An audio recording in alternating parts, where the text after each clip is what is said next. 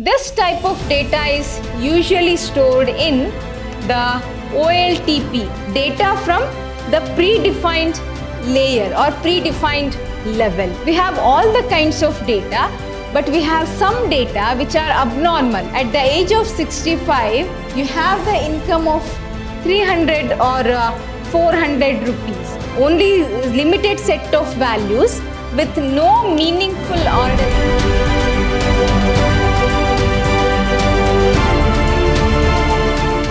Students, welcome to the next session of the Big Data Analytics, Cloud Computing and Big Data Analytics.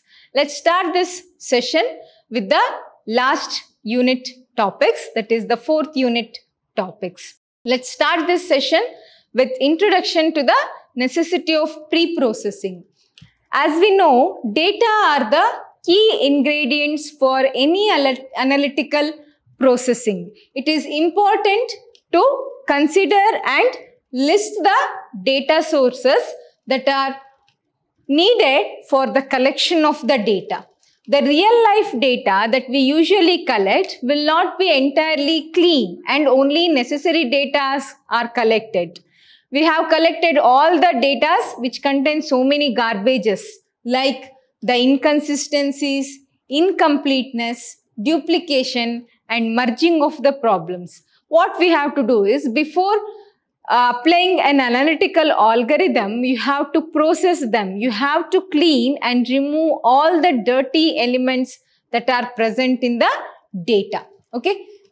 Throughout the analytical modeling steps, various data filtering mechanisms needs to be applied to clean up and reduce the data size to a manageable and usable size. That is, the relevant size must be there for applying the analytical processing. It is of the utmost importance that every data before the analytical algorithm is applied must be justified. Every data must be justified. That means you have collected the correct data. It must be carried out. We have to transform them, validate them and document them before applying the analysis algorithms. Okay? Even the slightest mistake, small mistake in cleaning up the data or getting only the relevant data, if you make mistake in that, all the analysis procedure may give you wrong information or wrong analysis result. So, you have to take care of the processing or pre-processing of the big data. Okay. The thing is, the transaction are the first important source of data. Whenever you are collecting the data, the transaction are the most important type of data. The transactional data consists of the structured. The transactional data usually consists structured, low level, that is the low level, detailed information. You need to have the detailed information capturing the key characteristics. You need to capture the key characteristics of the customer transaction. Example, if you take the purchase of a customer, the claim, if you had applied for any claim, any discounts, that must be saved. Cash transfer, whether it was a cash transaction or a card transaction, whatever it is, credit card, payment, every detail of the key characteristic of a customer transaction must be stored, which is of a structured format. Okay. This type of data is usually stored in the OLTP. It is an online transaction processing relational databases. These are the OLTP are the formats which stores all these informations. Like if you shop in Amazon, what you will give is, sometimes if it is cash transaction, there is no need to store much of the details. If it is a card transaction, credit card or debit card transaction, it has to store the details of the purchase, the details of the credit card, debit card, like card number, validity, card holder name, CVV, everything will be stored in the online transaction processing database which stores all the details of your card. Okay, the plenty of publicly available data can also be included in the analytical exercise, like what are the interest, in what you are interested. If you have shared that in the social media, it can also be included in the analysis, like which is publicly available. What you are eating, what is your eating habits, in what you are interested, whether it is political, sports, environment, all these interests you would have listed out in the Facebook, and you have kept the protection as only for friends. You think that only friends can view it, but anyone from the Facebook can view the data that you have stored and can use these data for analytical exercise.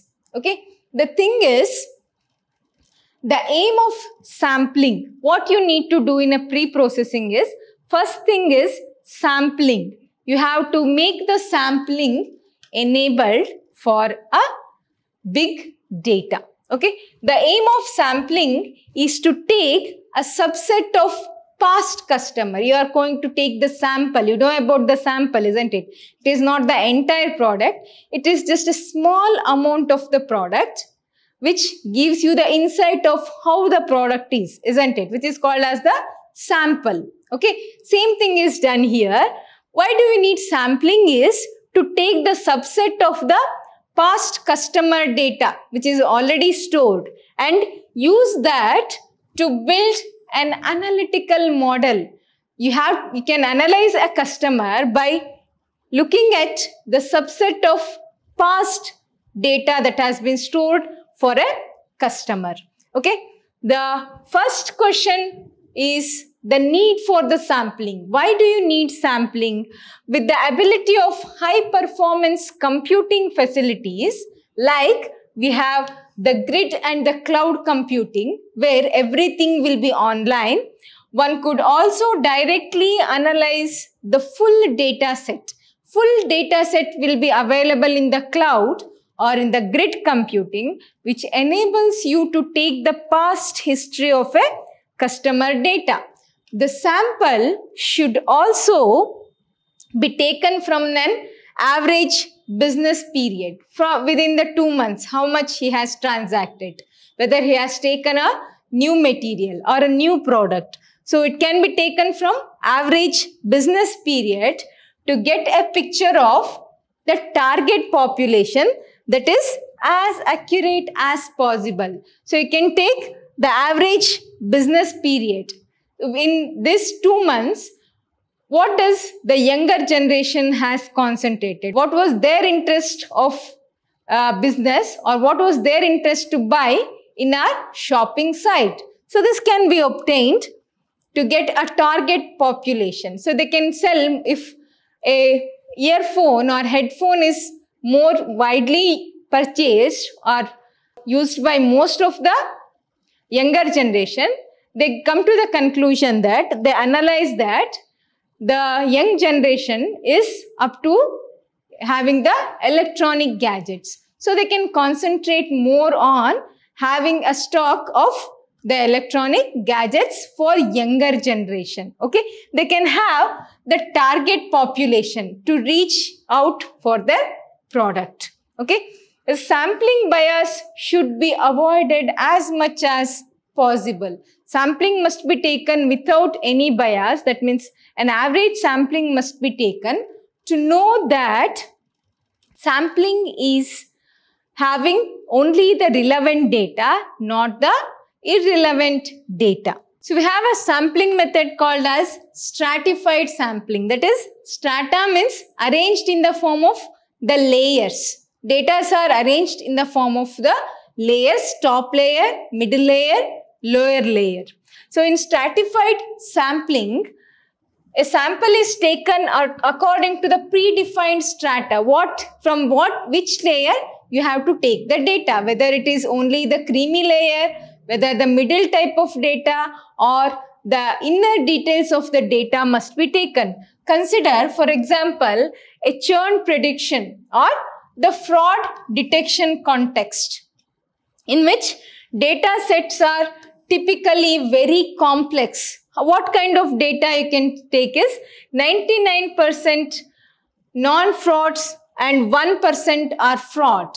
When you have a social media, there will be 99% which are not frauds, which are the authenticated IDs, and we have 1% churners. Churners is nothing but who are fake, not real. So you have to detect the fraud taking the sample. Layer of data are there.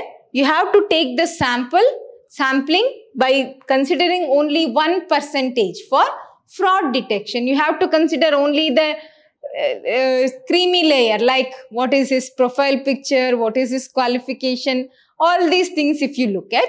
It is the creamy layer. By looking at that, you can have a sample of whether it is a fake profile or a real profile. So you have to get a stratified sampling. Data from the predefined layer or predefined level. When stratifying, when making a layer according to the target churn indicator, indicating that this is a fake one, the sample will contain exactly the same percentage of the churners or the fake and not churners as in the original data. The sample will take same ratio of the real and the fake. Next, we shall move on to the types of data elements. What type of data elements you can consider for pre-processing? It is important to consider the different types of data elements at the starting of the analysis. You have to consider different types of data elements. There are different types of data elements that can be considered. That is, one is continuous.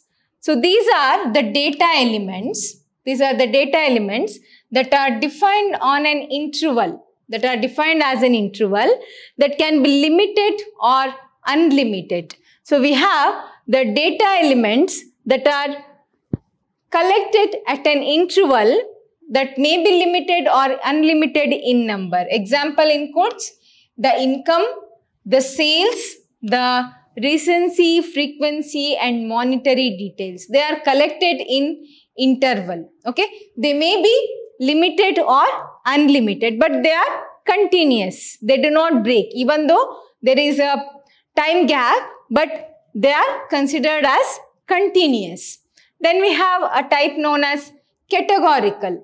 Okay, you can categorize the data as nominal. Okay, nominal are the data elements that can only take a limited set of values. It can take only limited set of values with no meaningful ordering. There will be no order, just only collection of the data is there. Examples are like marital status, profession, purpose of the loan. These are not all in order, but there is no relationship between each other, but they are needed, which is called as the nominal. Okay, then we have the ordinal type of data.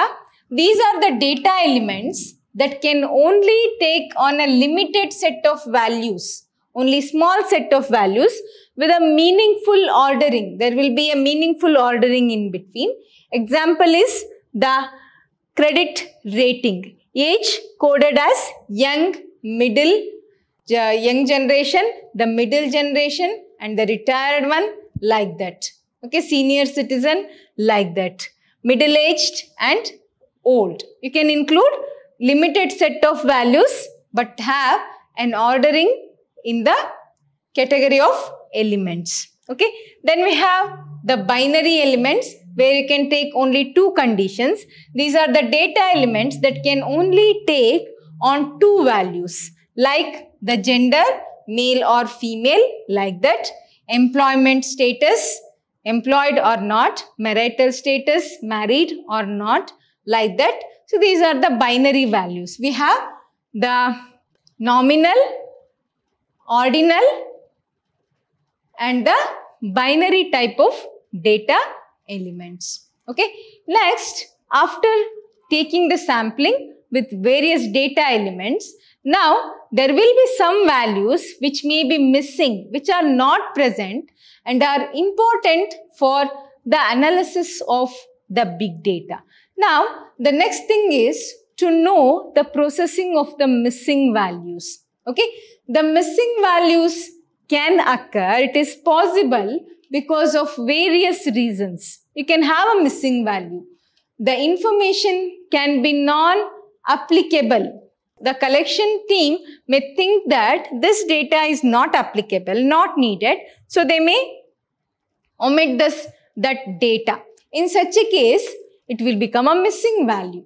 The information can also be undisclosed. Some may breach the privacy of an individual. So you can't use that. At that case also, there will be a missing value. For example, a customer decided not to disclose his or her income because of the privacy or the birth date or birth year for maintaining the privacy. The missing data can also originate because of an error during merging of the different kinds of data. Example is typing mistakes in name or ID, which are the errors that can happen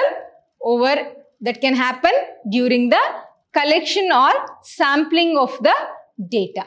All right.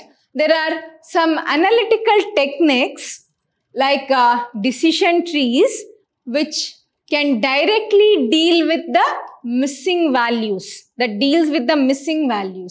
Other techniques need some additional pre-processing. You have to do some pre-processing before collecting the missing value. But some analytical techniques can efficiently deal with the missing values. They can't collect the missing values, but they have to somehow deal with the missing values. How they are going to deal with the missing values?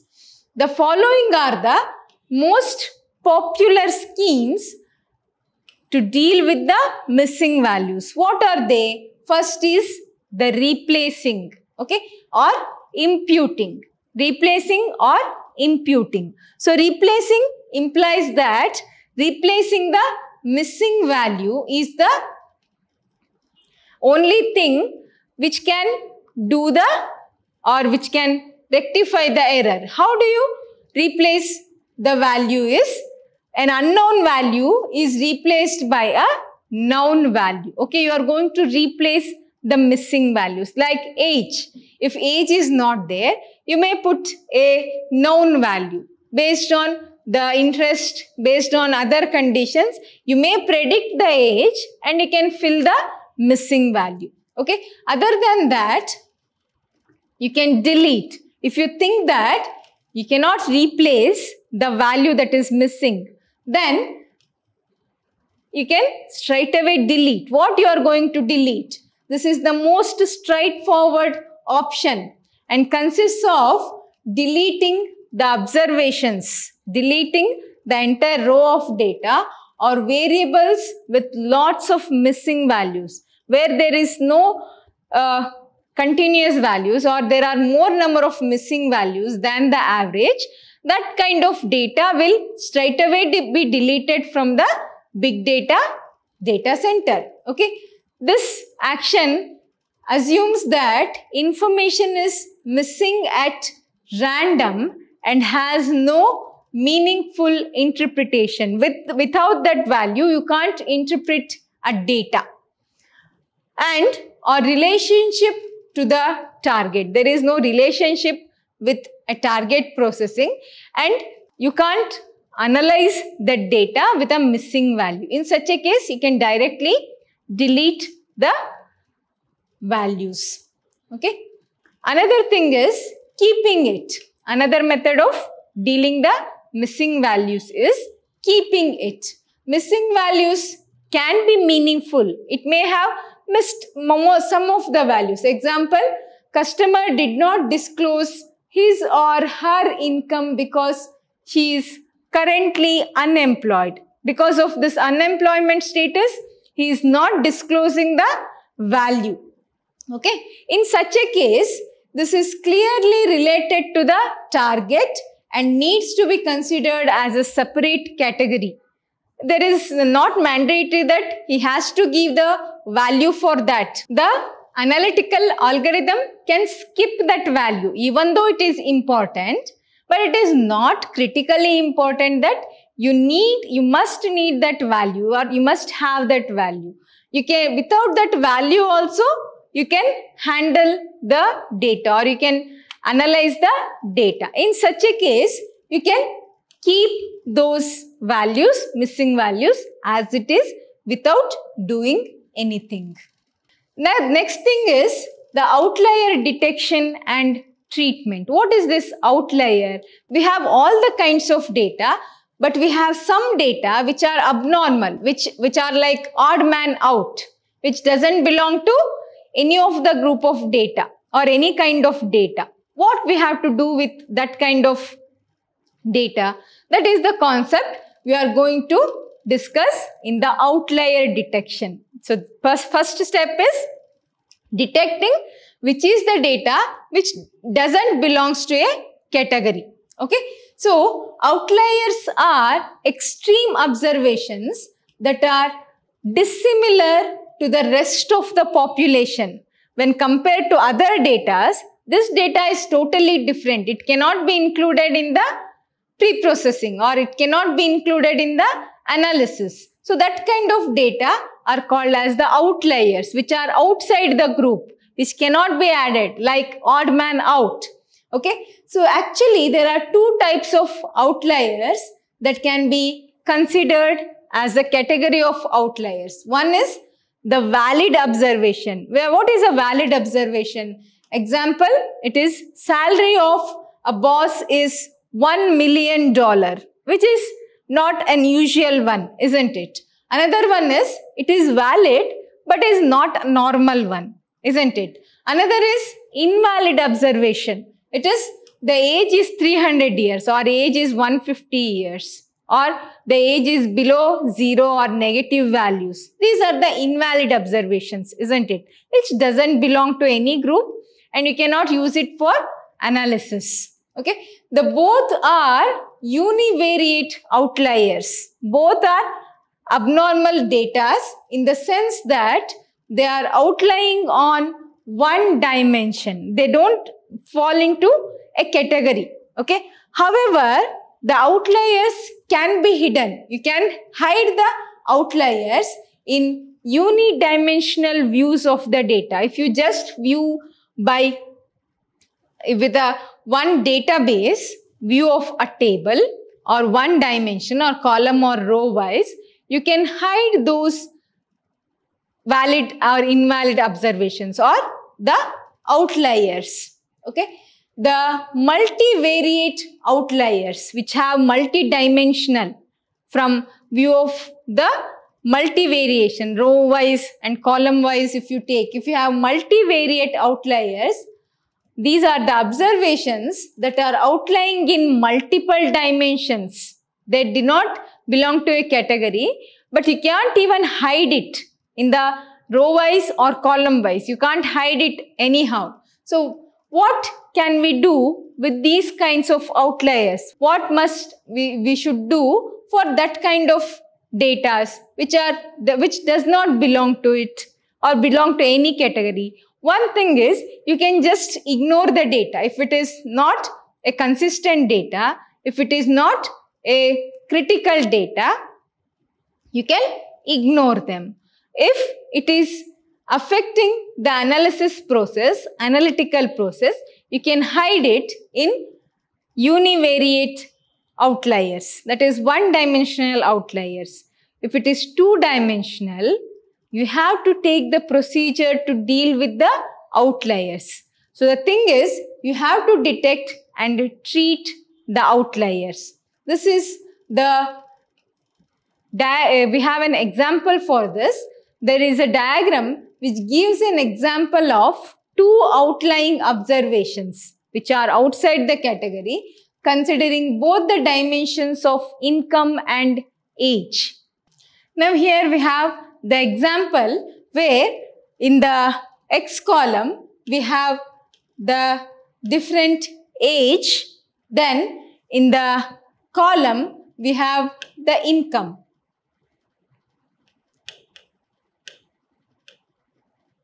We can observe that there are points which relate to the age as well as the income. So we have points like at the age of 18 or 16, you have an income of 600 rupees or $600 you say. Or at the age of 20, you have an income of 1000 rupees. Then at the age of 23 or 25, say 23, the income is $1,500 or you say 15,000 rupees. Or at the age of 30, your income is same. At the age you reach 40, the income may have become 20,000 or 2,000. It may have increased by 21,000 at the age of 42.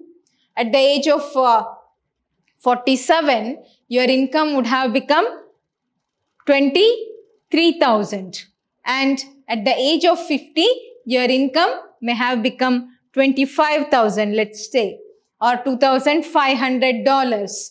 At the age of 58, your income may have become $3,200 or $3,300.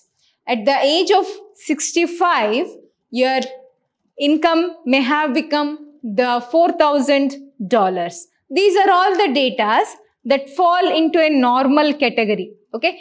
Then we have two outliers which does not belong and which are not the normal category of data. We have one observation here where it says that at the age of 20, you have 4,000 income, which is not a normal one. Okay.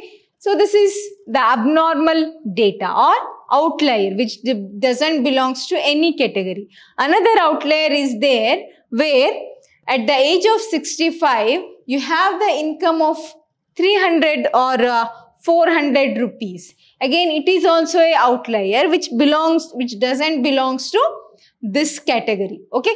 So in the next session, we shall see what are the methods that we can take to detect an outlier and how to treat these outliers. What must be done with these outlier data before applying the analytical processing to the big data. All right. Thank you.